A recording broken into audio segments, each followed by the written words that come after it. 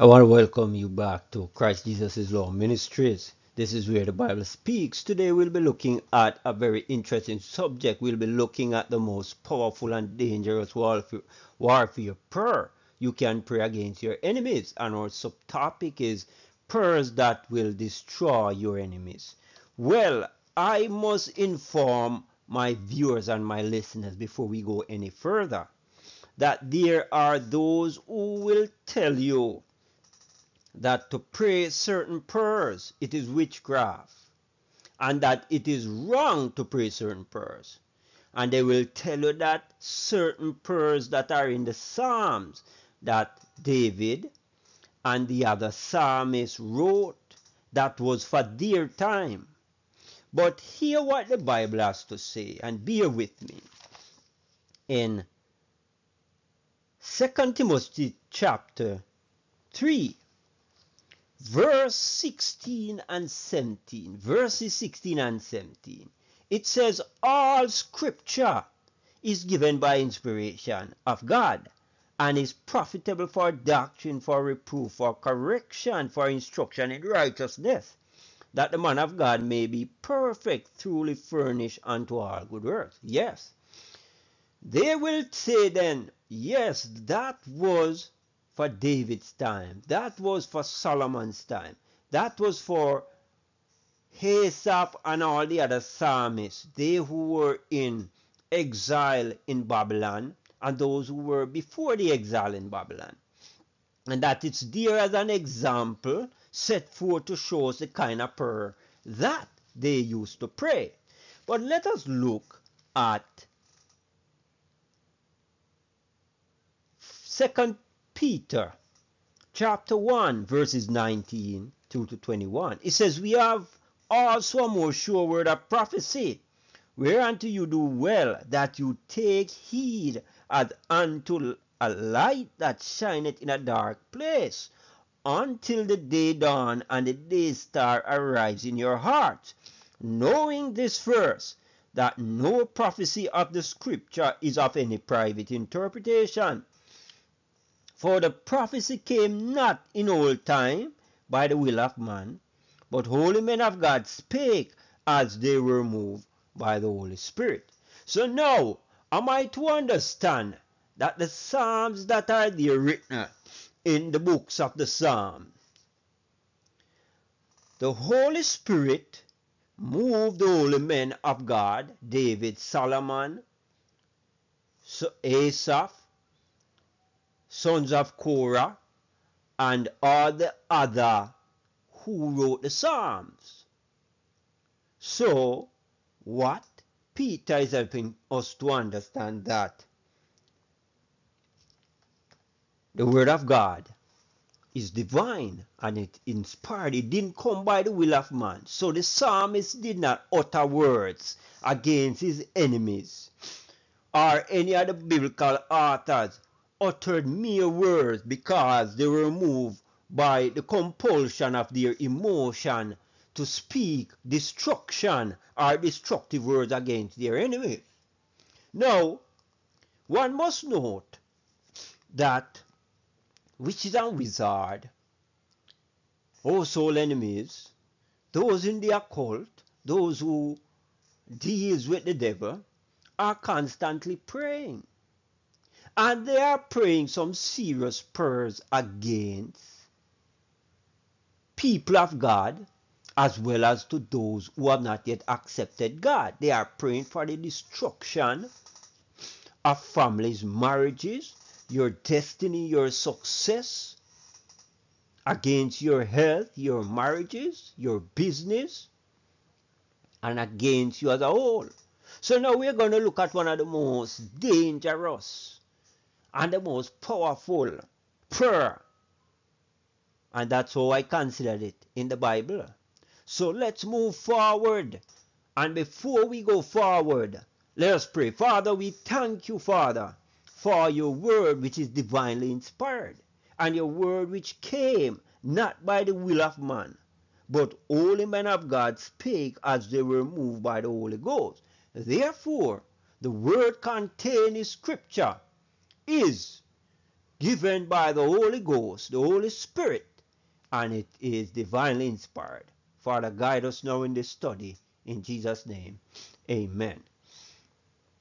Now, I must let you know that this study is more of a prayer on warfare prayers. And let us look at Psalm 109. Now, you can read the entire chapter when you have the time. Let's take from verse 4 to 10. It says, "For my love, they are my adversaries, but I give myself unto prayer. And they have rewarded me evil for good, and hatred for my love." And this is the backdrop to which the psalmist pray. And he starts, look at verse 6 at these serious prayer points that the psalmist prayed. The psalmist says, "Set thou a wicked man over him, and let Satan stand at his right hand. When he shall be judged, let him be condemned, and let his prayer become sin. Let his days be few, and let another take his office. Let his children be fatherless, and his wife a widow. Let his children be continually vagabonds and beg. Let them seek their bread also out of their desolate places." I've heard several preachers, pastors who say that there are certain psalms and certain prayers that you're not supposed to pray, because Jesus changed it when he came. He said, you must love your neighbor as yourself, and you must bless those who curse you. And I must say to these pastors and these preachers that from time immemorial, we were always, or the people of God were always supposed to bless their enemies and do good to them that do bad to them. They were supposed to love their enemies as their self. Because Jesus was asked, what is the great command? He said, love the Lord thy God with all thy heart, all thy soul, and with all thy strength. And Jesus didn't even wait for the liar to ask, what is the second? Jesus said, the second is like unto the first. Love your neighbor as yourself. You understand?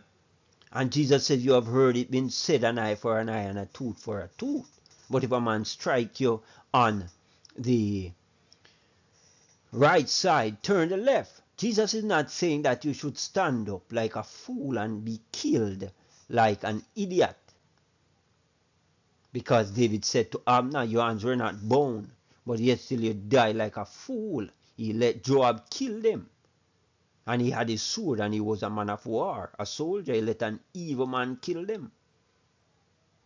So, I'm not here to tell you to stand up and let any wicked men or woman, witches, wizard, occult practitioner, household enemies, or any form of enemies or adversaries that you have, kill you because you refuse to pray. As I said before I jump into these prayer points, I was speaking with an individual. I said to the individual, if I do wrong, yes, even though it's an evil spirit that is sent against me, or the evil spirit that tempts me to do the wrong, who is going to face the consequences now? Is it the evil spirit?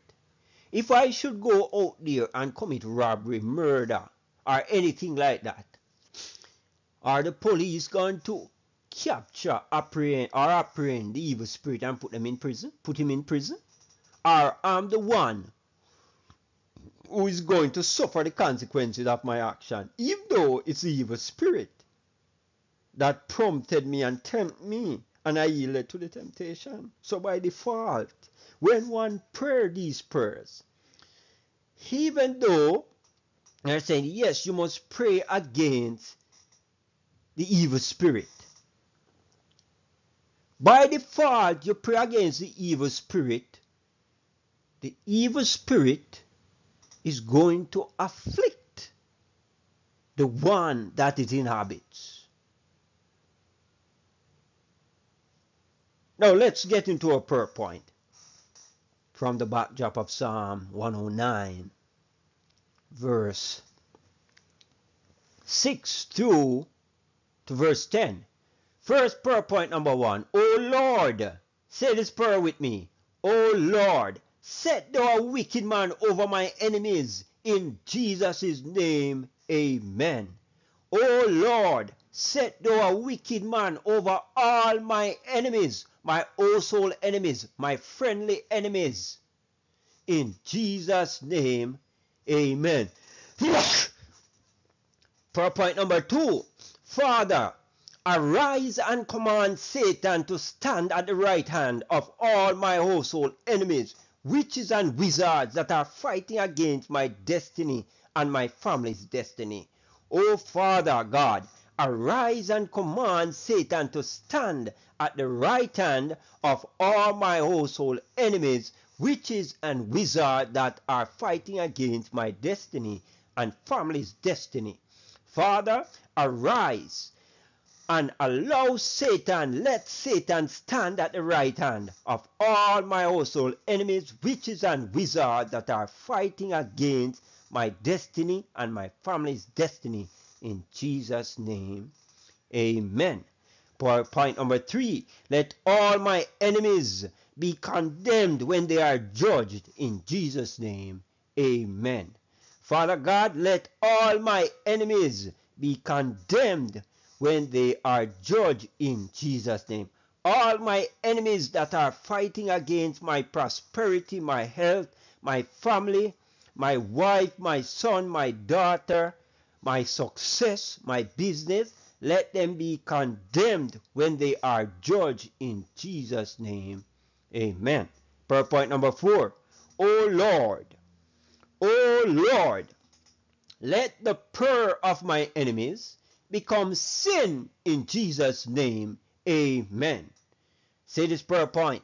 O Lord, let the prayer of my enemies become a transgression in Jesus' name. Amen. Prayer point number 5. O Lord, let the days of my enemies be few upon the earth, and let others replace them in Jesus' name. Amen. Let the days of my enemies be few. Let the days of my enemies be few upon the earth, and let others replace them in Jesus' name. Amen. Prayer point number 6. Father, arise. Father, arise, and let the children of witches and wizards, household enemies, friendly enemies fighting against me be fatherless and motherless in Jesus' name. Amen. Father, arise and let all my enemies that are fighting against my business, my health, my success, my marriage, my destiny, my children be fatherless and motherless in Jesus' name. Amen.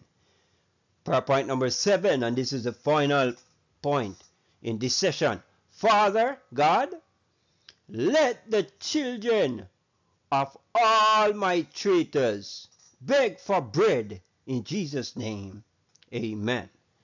Father God, let the children of all my traitors beg for bread in Jesus' name. Amen. We have come to the end of session 1 of our prayer point. Let's go into section 2. Now, Psalm 109, verse 11 to 15.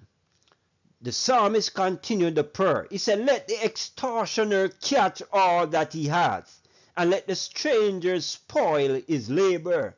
Let there be none to extend mercy unto him, neither let there be any to favor his fatherless children. Let his posterity be cut off, and in the generation following let their name be blotted out. Let the iniquity of his fathers be remembered with the Lord, and let not the sin of his mother be blotted out. Let them be before the Lord continually, that he may cut off the memory of them from the earth. Per point number 1, extortioners. Extortioners begin to catch the possessions of all my enemies and foes working against my life and my family in Jesus' name. Amen. Extortioners spoilers begin to catch the possessions of all my enemies who are working against my life and family in Jesus' name. Amen. For point number 2, O Lord, arise and send strangers to spoil the labor, to spoil the work of those calling me and my family for destruction and shame in Jesus' name. Amen. O Lord, arise and send strangers to spoil the labor and work of those calling me and my family for destruction and shame in Jesus' name. Amen. Arise, O Father, and send strangers to spoil the labor, to spoil the work of those calling me and my family for destruction and shame in Jesus' name. Amen. Father, spoil them, spoil them, spoil them, destroy them in Jesus' name. Amen. For point number 3, Father, let men be merciless to all those seeking to destroy me and my family in Jesus' name. Amen. Father, let men be merciless to all those seeking to destroy me and my family in Jesus' name. Amen. Point number 4. Let favor, O Lord, be far from their children in Jesus' name. Amen. Father, let favor be far from their children in Jesus' name. Amen.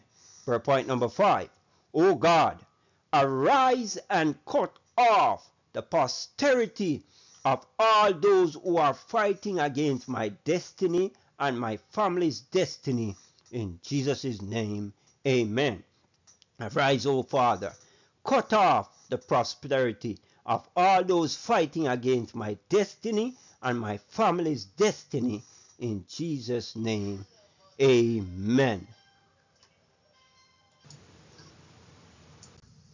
For point number 6, O Lord, arise and blot out the names from your book of life, every unrepentant, O soul, enemies, witches and wizards from your book of life, in Jesus' name. Amen.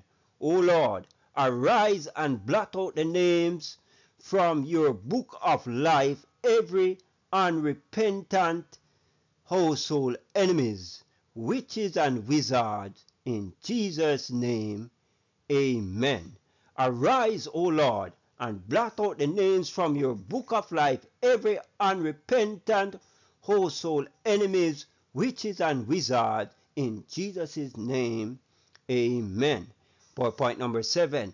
My Heavenly Father, remember the iniquity of their fathers and forget not the sins of their wicked mothers, in Jesus' name. Amen. My Heavenly Father, remember the iniquity of my enemies, fathers and mothers, in Jesus' name. Amen. My Heavenly Father, remember the iniquity of my enemies' fathers and forget not the sins of their wicked mothers, in Jesus' name. Amen. Point number 8. O Lord, forget not the wickedness of my persecutors and scatter them in shame in Jesus' name. Amen. O Lord, forget not the wickedness of my persecutors and scatter them in shame in Jesus' name. Amen. Scatter them in shame. Scatter them in shame. Scatter my persecutors in shame in Jesus' name. Amen. We have come to the end of section number 2. We go into section number 3. Section number 3. Psalms 109, 17, verse 17 to 21. This is our portion of scripture for contemplation and prayer. It says, as he loved cursing, so let it come unto him. As he delighted not in blessing, so let it be far from him. As he clothed himself with cursing, like as with his garment, so let it come into his bowels like water. and like oil into his bones. Let it be unto him as the garment which covereth him, and for a girdle wherewith he is girded continually. Let this be the reward of mine adversaries from the Lord, and of them that speak evil against my soul. But do thou for me, O God, the Lord, for thy name's sake, because thy mercy is good, deliver thou me. This is our final section, section number 3. And let's go into our prayer point. Prayer point number 1. Let the cursing and curses of all witches, wizards, and household enemies fall upon themselves in Jesus' name. Amen. Let the cursing and curses of all witches, wizards, and household enemies fall upon themselves in Jesus' name. Amen. Let the cursing and curses of all witches and wizards, household enemies, friendly household enemies fall upon themselves in Jesus' name. Amen. For point number 2. O Lord, arise and let blessings run away from my enemies and my foes in Jesus' name. Amen. O Lord, arise and let blessings run away from my enemies and my foes in Jesus' name. Amen. For point number 3. O Father, let the curses of the enemies, witches and wizards, clothe them as with their garments in Jesus' name. Amen. O Father, let the curses of the enemies, witches and wizards, clothe them as with their garments in Jesus' name. Amen. For point number 4. Father, let their curses come into their bowels like water, and like oil into their bones in Jesus' name. Amen. Father, let the curses of the enemies come into their bowels like water. Let the curses of the witches and wizards and household enemies come into their bowels like water, and like oil into their bones in Jesus' name. Amen. For point number 5.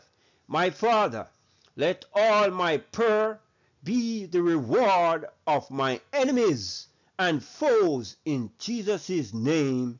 Amen. For point number 5. My Father, let all my prayer be the reward of my enemies and my foes in Jesus' name. Amen. Let my prayer be the reward of my enemies. Let my prayer be the reward of my enemies in Jesus' name. Amen. For point number 6. O God, my Lord, do for me what no man can do for me. In Jesus' name. Amen. O God, my Lord, let the Spirit of God do for me what no man can do for me. O God, my Lord, arise and do for me what no man can do for me. Do for my wife what no man can do for her. Do for my son what no man can do for him. Do for my daughter what no man can do for her. Do for my family what no man can do for them. In Jesus' name, amen. For point number 7. O Lord, my God, help me, help my family, help my wife, help my son, help my daughter, and save us in Jesus' name. Amen. O Lord, my God, help me and save me in Jesus' name. Amen. O Lord, my God, help me and save me in Jesus' name. Amen. For point number 8. My Father, let my enemies be clothed with shame. Let them cover themselves with confusion in Jesus' name. Amen. My Father, let the enemies of my destiny, let the enemies of my family, let the enemies of my business, let the enemies of my success, let the enemies of my ministry, let the enemies of my life and my family's life be closed with shame. In Jesus' name, amen. For point number 9, Lord, stand at my right hand. Stand at the right hand of my family.